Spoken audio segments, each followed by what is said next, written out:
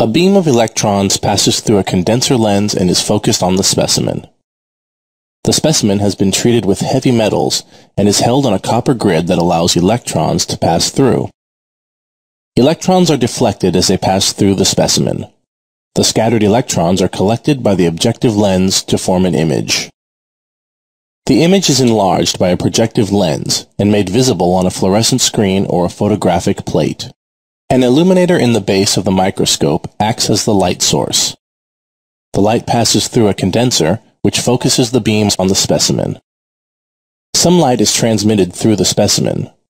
It enters the objective lens, which magnifies the image.